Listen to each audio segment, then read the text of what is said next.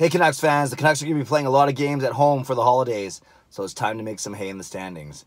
I'm Clay Emo, I'm at Canuck Clay on Twitter, I'm at Clayton Emo on Instagram, I'm the founder of the GLCPC, the Good Looking Canucks Positivity Club, and this is my Canucks take all in one take. It's Clay's Canucks commentary for Monday, December the 2nd.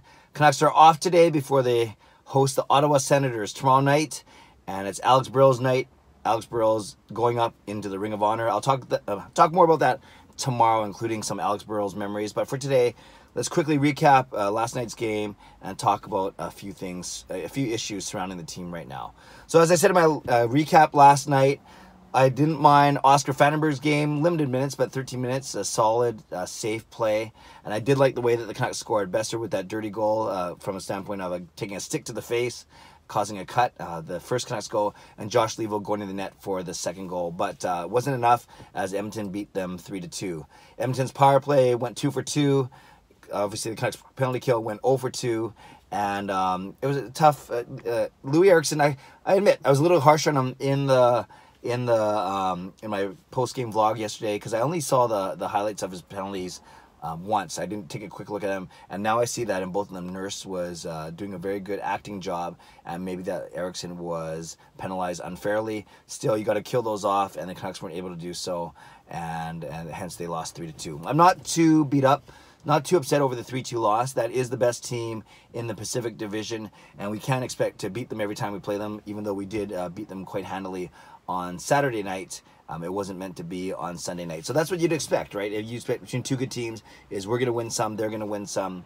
So when you look at it as a whole to get a split, that makes about sense. You don't want to get swept. It'd be nice to do the sweeping, but winning one, losing one, that's okay. Just, I guess, ironic that it happened on each other's home ice. The other thing you got to remember, the Canucks are coming off a 6-game road trip. As John Garrett said on the broadcast, it's almost like a 7-game road trip to come back, to fly home that morning from the 6-game road trip that took you throughout the eastern United States and then had to play that night. It, in essence, becomes a 7-game road trip because if the guys got home at all, it was just to drop off their laundry or to say hi to their families, and that was it. Then back at the arena for the game. So, in essence, a 7-game road trip, but take away last night's game.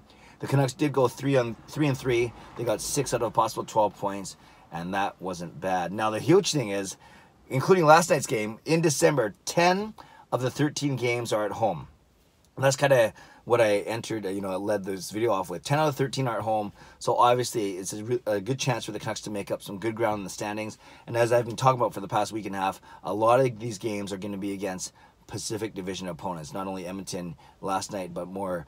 There's a huge bunch of them, a huge clump of them, Vegas and LA and Calgary at the end of this month. So there's going to be a lot. I think it's Calgary. I know Vegas and LA for sure. There's going to be a lot of games against Pacific Division opponents this month, and so for both reasons, the fact that they're Pacific Division rivals, same division, and the fact that the Canucks are at home for so many of these games. These games are very, very important. And the Canucks' home record hasn't been great so far. In 11 games, they only have 5 wins. They're 5-3-3. So depending on your definition of 500, by NHL terms, by point percentage, they are over 500 because they have 13 points in those 11 games, right? 5-3-3. However, my definition of 500, I think the old school definition, I just look at wins and losses, and the Canucks have lost more than they've won at home. They've lost 6 games, and they've lost 5. So the Canucks need to fix that pretty quick, and it's going to be very important for them to do so. So huge, like I said, 10 out of the 13 games in December are at home. One other thing I was going to talk about is the penalty kill. I hinted at it yesterday. I didn't get a chance to get it in my vlog, but I did it in a tweet afterwards. I'm not going to beat the Canucks up for their poor penalty kill performance yesterday. Take away the fact that maybe the penalty shouldn't have even been called, but you're playing against the 2 best players in the league right now, McDavid and Draisaitl, and they showed why they were so good. Draisaitl getting those 2 power play goals. And you got to remember, the Canucks are without probably their 4 top penalty killers. Well, definitely their top penalty killing D-man, Edler. Edler always plays with Tanev, and Edler was out, so there goes those minutes. And by the way, Tanev and Ben were on the ice for all 3 Oilers goals last night. Not blaming them.